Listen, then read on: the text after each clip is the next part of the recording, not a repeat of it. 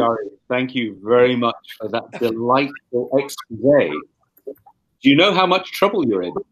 I'm always in trouble. Always in trouble. I was like this when I was a child. I was telling myself, why was it like? I left my religion when I was about 12 years old boy. And I came from a very orthodox family. My family was a family of priests.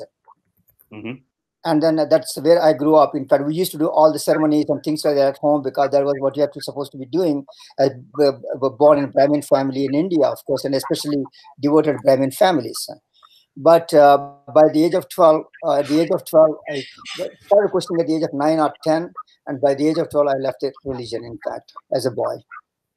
And very quietly, I moved away.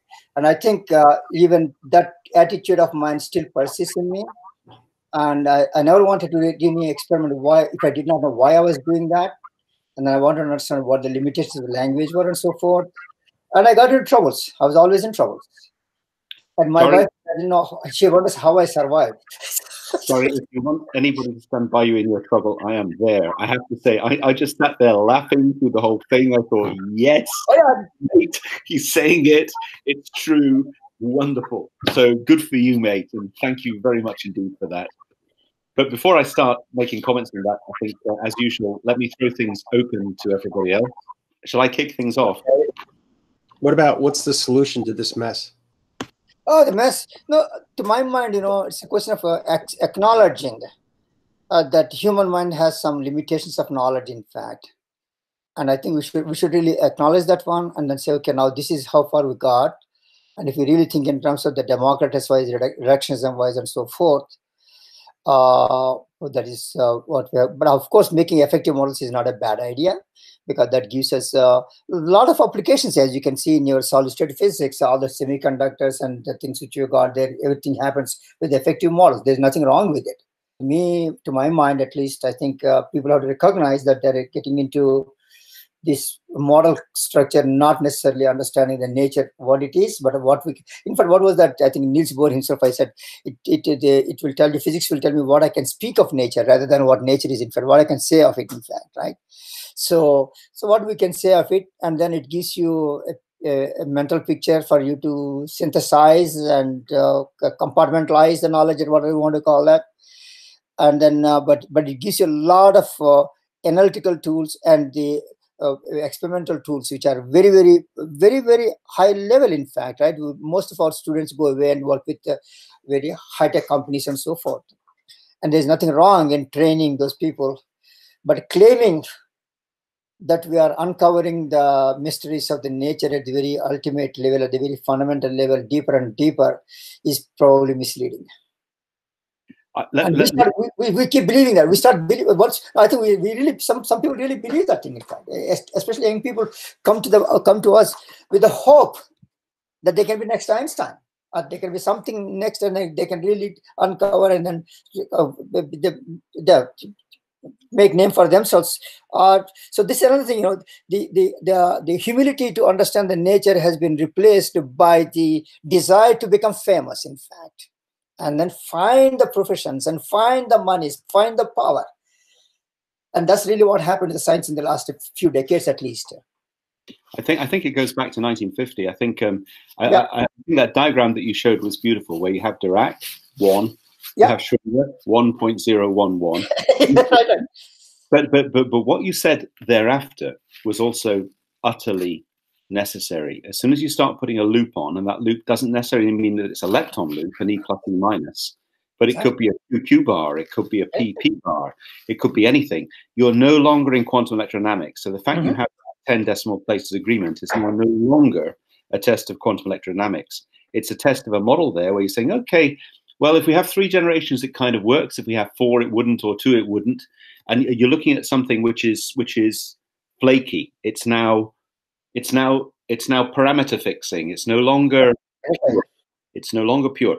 Now, not only that, but another comment. The thing we're talking about with the Higgs boson, that we're talking about with the W and the J psi and the upsilon and all of those other things, you're absolutely right. Something which is narrow, which is long-lived, that's a particle. Something which is broad, like the Z, Yeah. That is something completely different. Now, the fact that you need one to fix electroweak unification is just a wish. It's wishful thinking. And you get into wishful thinking, and these people say it, and they expect people not to understand what you're talking about. And in fact, I'm saying this now. A lot of people will not know what I mean. But that thing is that broad. That is bullshit. There is serious crap in there. There is serious meaning in there. That means something is wrong at the base of this whole thing. Now, I'm saying that in public, and now I'm in trouble too. But do you know what? No. Hell, let's all get in trouble together. Yeah, I could use those words in my talk, but I just gulped it. No, you're right. But also the thing for the Higgs, you know, people have discovered the Higgs, but you know what? If I look at this as a high-energy physicist, and I can put my high-energy physics hat on, here it is. I'm a high-energy physicist now. If I look at that, this is something that decays to two gammas, you know, like J psi, like the omega, like the upsilon, like the pi zero. It's a scalar boson, for Christ's sake. Exactly. It can go as eta. Eta does the same thing. And look at the cross-section on those plots. It's orders of magnitude down on these things. It's a little tiny bump. Yeah. You know, that's supposed to be the answer to the nature of mass of the universe. I call fake. I call hoax. I call forget about it. You do not know. I mean, it may be true. No, but John, just data whether it's true. Just a point about that. There's a lot of data massaging goes on to that, in fact. And really, nobody really knows. There are so many bodies involved in the data analysis. And they're already told, you know, in 2009, I gave a talk in San Diego, and I said that in 2 years' time, Higgs boson will be discovered. One in the audience questioned, how do you know that? What do you mean by that? I said, I'll tell you that. I was delayed by 1 year because LHC went out of operation because the magnets quenched. For 1 year, they're out of operation. Exactly, they found in 2012, 2 years of operation, they found the Higgs boson, in fact. Yeah, they were looking. And, you know, the thing is, if you're doing so much is massaging going on in the data processing. So many people are involved in that one. And then the bosses will tell you, you better find the result for me. I need that result. They don't get my £1 million salary. And that's the point. Now, the problem is also that remember that what's happening in the large electron, look, I am one of those people. I was the data massager. I was the person in programs that took the stuff out. It's me. I was one of them. So I know how these things work. Now, what you start doing is you start with a trigger, and your trigger is you're looking for a Higgs, you look for a trigger on two very high energy photons, and you don't look at anything else. You're looking at multiplicities and numbers of events that are 10 orders of magnitude higher than your signal, and you reject those with a very sophisticated trigger. You trigger on that stuff to begin with. So you're already losing not 99 out of 100, not 9,999,999 out of 100. You're 10 nines up there before you even start. And at that stage, you are throwing so much away, and you're looking so specifically before you even read out the data. So at that stage, you're going to find something. There's going to be something there. There's going to be something there which decays to 2 photons. For Christ's sake, of course there is. It's all over the place. But then to say that's the Higgs, if it was the Higgs boson, why doesn't it look much more special than it is? This is supposed to be the fundamental thing that gives mass to particles. It just looks like a little bump. It's totally unremarkable, other than the fact, and it's quite broad. It's quite short-lived. It's 2G or something like that. Yeah, and that's just the Higgs. There's also the Z, as you say. There's a W, and you're absolutely beautifully correct. These are not physical particles. The physical particles are mixtures. The photon isn't even pure in this theory. The photon isn't even pure. This is the type photon is no longer pure in this one. Yeah, but that's right. The photon is massless in Maxwell's equations. That's 150 years old. Yeah. It's massless because of the transformations of space and time. It's not massless because there's some group of 4 things, W, Z, and well, okay, I mean, that's the current theory, and people have got a Nobel Prize for it, so it would be egg on face if that happened. But this is just egg on face for a few people. It's not real. It's not physics. It's not understanding how things work. And Chary, thank you very much for that. Thank you for this opportunity. Indeed, I really, It just drives me. I'm sorry, I'm getting a little bit more emotional than I usually do in this, but when you're looking at literally 10,000 of the best brains on the planet, totally wrapped up in this bullshit. Indeed. Indeed. when they're doing something useful, Indeed. it makes me mad. And I don't get mad very easily. It makes me very, very mad that waste of talent is happening. I'm sorry for making that quite so. Well, okay, I'll stop now and ask people to ask other questions of Chary while I get my act together here. Sorry about that. But I feel very strongly about this. Anyway, what you said was great, and I love the expose you put in there from the point of view, as you say, of just physics as it is.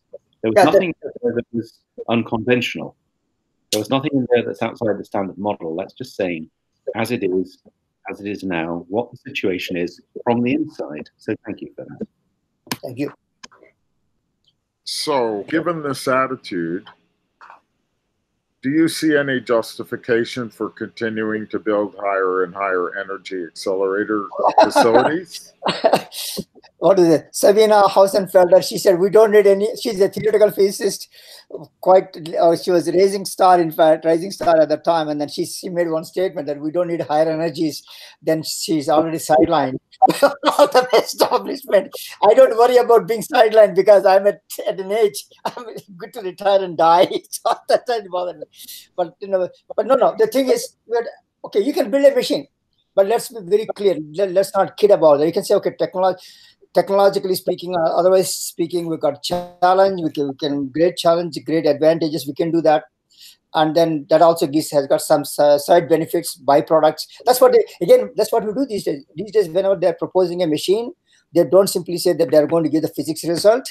They say, we get the physics. By the way, we can also do the artificial intelligence, we can also do the machine learning, we can also do the high tech, this one, and so on and so forth. And if they don't do that, they don't get the funding. And the same thing is happening in the ILC also. ILC is the International Linear Collider proposal, which has been in works for the last 15-20 years or something like that. And now they got a venue selected in Japan. If Japan accepts it, and then I was asked there, because I go to Japan a lot, I work a lot in that country. So I was asked, what is the purpose of that? And then when we tried to tell them, then they said, yeah, okay, people are also talking about applications of the facility which would do more than what the conventional machines can do in terms of this superconductivity, high-tech instrumentations. There's a lot goes on. In fact, there is no question about it. Even for our small experiments, we use enormous amount of computing power. LHC uses computing power. Oh God, the topmost, highest the thing that you could ever conceive. In fact, so that really requires intelligence, the new technologies, new modes of doing it, etc., genius. Yeah, there are things which you can get out of it, but don't promise to me that this is going to make me understand the nature at very fundamental level. That we have lost already, I think. Yeah, so in a way, I'm saying maybe we don't need that. Maybe that money can be better spent somewhere else, but I'm not saying it so openly.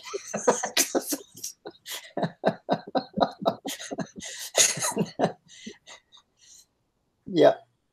So maybe it's possible by simulating John's equations that we should be able to predict some of these coupling or the permutations. So right now they have no way of explaining why we have these different permutations, right? They're just numbers that that match experiment, but there's no theory behind why, for example, the coupling constant is what it is, or why we have these various permutations. Is it possible by simulating John's equations, Maxwell's equations, that we can actually derive in simulations these phenomenon that are only confirmed by the experiment, but no explanation for why they exist? Maybe John is there. Maybe John would like to address that. Can everyone hear me? Yeah, Chary's already said it. Look, the fact of the matter is that if you look in deep inelastic lepton scattering, then what you're looking at is the up and down quarks, or the proper quarks. Then what you find with those quarks, as you look at higher and higher resolution, is that they vanish. That the cross section is very, very low x, at very low momentum transfer. Now, when you go to the analyses which are made that Chary's talking about, where you're looking at the top and the bottom quark, then you then switch and you then say all the mass is in the quarks. You're talking about something where you're not really being consistent in the way that you look at the way that the quarks work. So if I now take that hat off and I go back to myself, and you look at what's happening here, look at the complexity that Chary is exposing there of the elementary particles that are sitting in, so-called elementary particles that are sitting in the standard model. Look at the underlying complexity, which is where you begin to get only left-handed systems, not right-handed systems, where you get multiple mixing of systems, where you have a whole set of parameters, where you have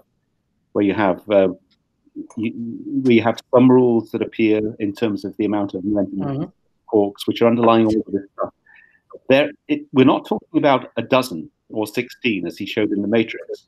We're talking about more than 50 free parameters here. We're talking about an utter dog's breakfast of free parameters.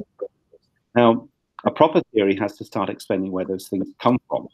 So if we're looking at things such as Peter's doing, or that I'm doing, or where we're looking at something which is far, far simpler than this, it's beginning to get some of that complexity out, that it's beginning to derive the complexity instead of having to put it in by hand, that is where, as theorists, we need to go.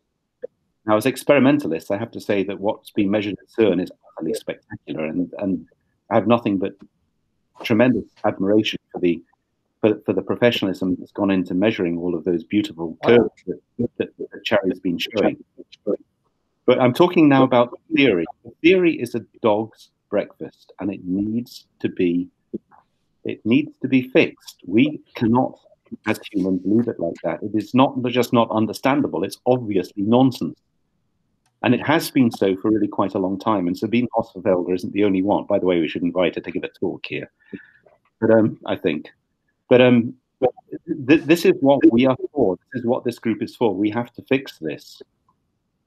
We have to provide a center where we do things as they should be done, and where we fix this nonsense. What you're saying in terms of simulation, there are things that we can do in terms of the knots that Lou's talking about, in terms of putting particles together as flows that go around particular shapes that give rise to the quark model, that give rise to the symmetries which are shown in the 16-dimensional matrix that Chary has just shown. These are quite simple mathematical things that don't even require any kind of simulation, that fit into the kind of symmetry that Peter's been showing in terms of the quaternionic symmetry that happens there. Beautiful, simpler, elementary ways of getting to the basics of what's going on. So it's not just the simulation of my equations. My equations may or may not be correct, but and they're not easy to simulate, as I've said before. I mean, already simulating Maxwell's equations is hard, and these are harder. So but that, it doesn't matter a damn. What matters is that we are improving, we are simplifying, that we are looking for the fundamentals and for the underlying nature of physical reality below the level of the standard, deeper than the level of the standard model. So it's hard for me to prescribe anything. In fact, this system is so much establishment, which is, for example, we publish this monograph. Nobody wants to read this. In fact, they just want to ignore it so that it will disappear. It will go away. That's what they would think. In fact, right? And again, as we said in our book here, we are not really asking. We're not really criticizing anybody at all. Just that you saw the tone in which I gave the talk. That's the same tone you'll also find in our monograph. But they would not even acknowledge that this kind of questions are meaningful or to be asked. In fact, given that situation, I don't really think that the particle physics is going to unravel mysteries any more than what they have done so far. But they would not stop there. That's the problem. They would not stop because they don't understand any better, right? They're not going to say that. They would simply say, we're uncovering another layer, another layer, another layer. It's like onions which you got there. How many onions which you have got there? Depends upon how big the onion is, I guess. So people would say we have not reached the but myself, I'm not frustrated so much, but I think I had to write this book and talk about like this so that at least the younger generation, which is future generation, which is going to enter into the field, should be aware what they're getting into. I think the layers, have come to the end, and building bigger colliders won't help anymore. We've got to understand what we've got much better. And I think we're in a kind of a bit of a Ptolemaic phase with epicycles, and that we've got to get rid of that and have a more fundamental way of looking at it. And that's what they don't realize. They think if they can build more epicycles, then that's all right. And that this is what your QED calculation is. It's endless epicycles. It's interesting that they can actually get such a number, but it's not interesting in itself. But it is interesting that they should try to hone in on the parameters that they have and try to get better values and more secure values for them. And that's especially in the case of the neutrino sector, which, if we could understand that better, would be a lot, a lot of help. And so there doesn't seem to be the will to find something more fundamental which will explain these patterns and difficulties. It seems to be that this is the only way we can proceed. This is the only way we can think. We can't think beyond that, and that's what they have to do. That's what theorists have to do, is to try to think beyond that and see why the patterns they find, which are real patterns, whether they're real particles or not, they're real patterns, and to find out what's going on with those. And that's what I am trying to do, and John and Lou and others, and that's what it should be the message. That these things may not be real, but they're real patterns, if you know what I mean. Well said, Peter. I think that's absolutely correct. The quark model, quark pattern, is. It just is. But to put that into a quark parton context is perhaps not the case. And certainly to put it into quark gluon context is clearly has problems. It has serious problems. So you're taking something and then taking it further than it needs to go, and then taking it further than it needs to go. But the patterns are still there, and the patterns, the beautiful patterns of the Eightfold Way, are real. And we need to explain them as theorists in terms of the fundamentals of those patterns. And I think we're starting to do that. I think several of us have different ways of putting those patterns into reality. Now, those patterns, we're clearly at odds with one another when it comes to little details, and probably all of us are not correct, but we're working in the right direction. And we have to find those patterns and why those patterns arise, and what the nature of the elementary particles is, and how they fit together, and how the knots work that fit them together. That's what we're for.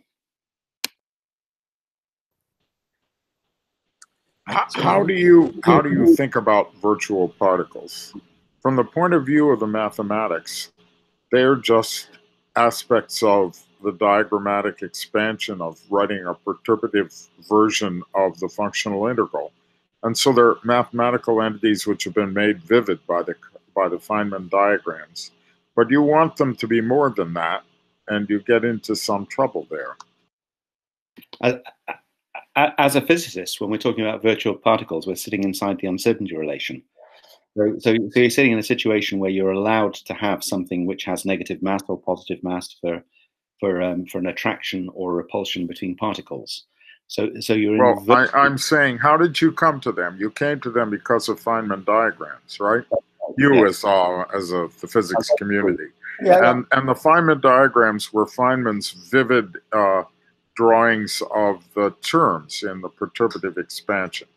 That's right. With some adjustments. What we're talking about. And so they never had, they only had mathematical reality made vivid. And then you begin to believe in them as physical entities. But to what extent can you believe in them as physical entities? If I may jump in on that, the thing is the following. I did a lot of work on the electron scattering. Okay, when you do the electron scattering, we describe this one as a virtual photon scattering of a target material which you got there. And what it does is the virtual concept gives you a very beautiful power. That is, you can change the energy transfer and momentum transfer based upon your kinematic conditions. I can make a mental picture. I can draw the Feynman diagram. I can define what kind of energy transfer and momentum transfer I can combine, combinations I can study to make a particular parameter, particular observable, in fact. With the real photons, you cannot do that. With the real photons, the moment you define your energy transfer, your momentum transfer is also fixed. See, so that's a huge difference, in fact. And that gives us a very powerful tool, not only for the theoretician, but also for the experimentalists, in fact, for us to design our experiments and say, here is a virtual photon transfer of a given energy transfer I'm interested in, but I want to study the energy transfer pertaining to a particular degree of freedom with various momentum transfers to study what kind of excitation is happening. I can do that. It's beautiful. It's a very powerful tool for us. We did that a lot of work around this. We really enjoyed it. Basically, this is fun. It is beautiful. Chary is absolutely right. A lot of fun there. But at the same time, then you have to ask a question: what does this virtual particle really mean in terms of explaining to other people, or what its reality is? So mentally, it is good. Teaching our students is good. Planning the experiments and execution analyzing is good. But when you ask me a question, is it physical entity? I say, sorry, I cannot tell you. Probably it's not there at all, because it does not leave. It does not enter my detector. I cannot see it in my detector. That's exactly right. I mean, these things are a mathematical way of dealing with. Look, okay, let me try and answer the question absolutely, precisely, and in short sentences. I think what you have is you have a situation where you have a charge, and you have that charge couples. Now, charge couples to photons, and the probability of doing that in a charge coupling system is fundamentally 1/137. So the squared probability of something emitting and something absorbing is the fine structure constant. Now we know that, and that's essentially, we're talking about the electron charge here. We're talking about the charge squared, in fact. Now, when you come to do calculations, and the kind of calculations which I use this for were very, very trivial. They were to do with radiative corrections on scattering. So you need to do this to get the right answer. But you're talking about something which is just saying there's a little bit less energy than you thought there was, because there's this emission and reabsorption of a photon. But I think the fundamental physical thing is that charges can and do emit and absorb photons, and it can emit when it's under duress, when it's under acceleration, and it can emit and absorb the same photon. And that's the kind of thing you're looking at. You look at a diagram where you have an Feynman diagram of scattering, an electron is emitted on one side. That's just the Schwinger diagram that Chary showed, and then it's reabsorbed on the other side. So it forms this bridge. Now you need those things to get the right answer. But what it means physically is it means that there exist things called charges, and they do emit photons. Whoa! I mean, did we know that, or did we know that right a long time ago? And then if you look at that in a physical way and do that accounting properly, then you get the right answer to 10 decimal places, as Chary also just showed. But all that's there physically is the fact that charges emit photons. That's it. So there's this photon-charge interaction. That's what quantum electrodynamics is all about. It's nothing more than that. And that's a part of the picture, but it's not the whole picture. And then to think of it as the whole picture is just to fool yourself. And it's very easy to fool oneself. So one of the problems I had was, why does the momentum change and accelerate back towards the electron? And I guess gravity explain it, but possibly some of your equations might explain why the photon goes off and then the momentum accelerates it back towards the electron so that the virtual photons are reabsorbed. Very simple. Look, if we're standing together in a bar, and we both had too much to drink, and I hit you, right? You feel me hitting you, but I get a reaction to that. It's just this reaction and action and reaction thing. That you have the reaction to that thing. That the fact if I push you, you also push me. If I push the wall pushes back. It's just this action. It's just this balance of forces. This action has an equal and opposite reaction thing. That's all it is. If I may add to that, Pete, what happens is the following: when an electron emits a photon, if the photon does not get back to the same electron or its interacting partner, then it will become a real photon, and we see it as a Bremsstrahlung, in fact. Okay, we see that's a physical photon. We see that one. So what we are trying to say is, anything that we don't see there, we are trying to imagine what are the least complicated diagrams I can draw and describe my experimentation, in fact. Okay, that's basically what we are doing. Nothing more than that. Yeah, in terms of talk yesterday, it's what's inside the box that you don't see. Exactly. Yeah, inside the box which you don't see. I can draw the diagram to say the photon came and an electron is passing by, and then emitted and re-emitted, reabsorbed the radiation, and then still came back with the same thing and interacted with them. So I can make all kinds of pictures I can make. And always you're trying to do the least possible, least complicated diagrams, lowest order perturbations to see how far you can get with them. And then when you cannot get there, then of course you're trying to draw the. I used to have friends, in fact, I used to in the conferences, in fact, there was a guy called Jean-Marc Lager in France, and there was a guy from Spain. In fact, they used to fight a lot in the conference. Why do you stop at those diagrams? Why don't you put more diagrams? I can draw many more diagrams, in fact. And the answer is, I stop when I can fit my data. That's basically, So one of the excuses which you got. So basically what we're trying to say is, it's more phenomenology-driven concept which we're trying to do. And then again, you use the vocab's razor and put in the least possible complications. That's all we're doing. Any more questions on? Oh yes, the whole thing was about the Higgs boson. Am I right that the Higgs boson, the Higgs boson contributes mass to the electron by exchange of Higgs particles? Higgs bosons is what gives the electron its mass, and that the spin of the electron switches back and forth as it goes through space. Is that right? Higgs boson has got a mass of 126 GeV if I take these guys very seriously. And then I don't know why the poor electron has got the mass of this particular one indeed. And and then you look at the like I said, mass itself has really no important play in particle physics except for nominal masses that you put in the particle data books, because I allow for all the virtual masses. Electrons inside the medium are not really real electrons. They got masses, whatever you want to give that. So making a big story about mass being an important thing that we have to uncover, discover this one, it is another way of keeping us in business, I think. So I'm very skeptical about the purpose of Higgs boson, and that's what exactly I started off many years ago. These people who believe in the Higgs boson, isn't their theory that it's the exchange of Higgs bosons flipping the spin of the electron, which is causing the mass of the electron? No, Pete, what they're saying is the following. Like I said in my talk, what they said, okay, if you tell me the mass of an electron is equal to 0.511 MeV, then they say, okay, the Higgs interaction with this particle is equal to 0.511 MeV. If you say proton mass is 1836 times of that one, they say, oh yeah, that's 1836 times the mass of this one. And if you say the mass of some other particle is so much, they'll say so many times. But this is prescriptive. There's nothing really to verify other statement. There's nothing in the world that will tell me that these guys are telling me is really a fact that's what's happening in nature. Nothing. It has no use. I think I'm just trying to remember, if I recall it correctly, what they're saying is the explanation of the mass. I mean, the explanation of why the electron cannot be accelerated to the speed of light, as opposed to John's theory where it's a photon going around in a loop, so you can't possibly go to the speed of light. According to their theory, the mass of the electron is coming from the interaction with the Higgs field by the Higgs bosons, correct? Well, yeah. I think the thing is that I think those people themselves are a little bit confused and divided about exactly how this thing works. So I think commenting on something which is perhaps not working precisely correctly or trying to say exactly what those people are thinking, they have to account for themselves about how they're thinking. You can't say to somebody else how and why they're thinking what they're thinking when it doesn't really make very much sense to me as to how. Not all thinking. So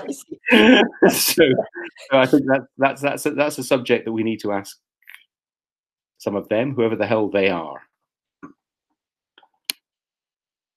Yeah, it's it's funny the way it worked out, the asymptotic freedom, and then by finding out what's called the Mexican hat potential shape. In fact, I used to make joke out of that. God one day wore his Mexican hat, and then he said, "I'm going to make the universe out of that," and got this potential. In fact, so but the thing is, so that is it's very nice imagery for people who are not involved, I guess. But you ask a question as to what does this really mean?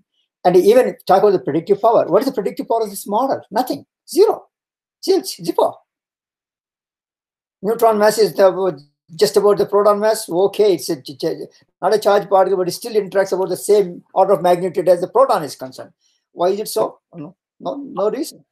I would suggest that it's probably more constructive to not think too much about that and instead watch some more of Viv's talks. Yeah. Because I like the loose question as to what should we do with from where we I don't know what to say about that. That's what I'm struggling with. In fact, Lou asked me that question: what is going to happen in the future? What are we going to do? I don't know. But somehow I know many students, young people, come very excited and very ambitious to uncover the mysteries of nature. That's what they're told, and we don't want to disappoint them. But then there should be some amount of reality check, I think, for them also, as to what this is all about. Chary, what I do with my students, I invite them to listen to your talk. Oh, for me? If there is a right talk, yeah, I don't know. I don't know what the reaction is going to be like, but we'll see. But what I'm concerned is, that I thought that at least some people will respond to this book which you published, but the people are very quiet. Nobody wants to even. Chary, Arnie and I had a talk at 4 a.m. my time this morning. And we decided that there is absolutely no reason why we shouldn't be a publisher of books. What we can do is we can stick them out on Amazon, but we do them through Quicycle, that we can print things through Quicycle. No, I did not pay anything for this book, though. I should say that. How have you actually published it?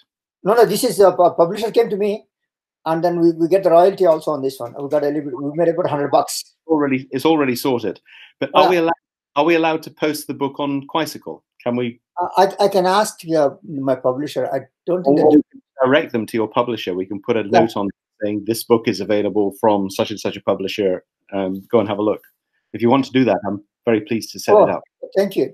No, it's available on Amazon. It's Amazon on Routledge. It's Amazon everywhere. In fact, it's many places. It's available. The electronic version also available. Send me the info and we'll attach it to you. Absolutely. In fact, like I said, they approached me, and then and I was very pleased with that. I talked for a couple of weeks, and I said, okay, I'll do that. And then and produce it. Thank you for offering that. That's very wonderful. That's a very, very good news for us, indeed. It goes for everybody. If anyone wants to stick anything up. Yeah. Have you put Stephen's PhD dissertation up on your website? I remember Stevens, your PhD student. That's a very good point. And yes, we should put it up. Yes. I'll ask Stephen if that's okay, but I think that will be okay. Yep, I have it here. So I have it here, actually. Just a minute. It's under a large pile of blackcurrants. Oops, I just took off my blackcurrant. I remember starting to try to dissect it, and then I've misplaced it. So if it was on the website, it'd be more convenient. So here it is. Yeah, there's quite a lot of yeah. No, I'll ask him and see if we can stick up a PDF. I think there's no reason why we shouldn't. I have to check what Glasgow Uni allows, but I think it's probably okay. Thanks. I'll look into it, Pete. That's a good reminder. Thank you. Yeah, no, you're right. That's something that we should put up too. Okay.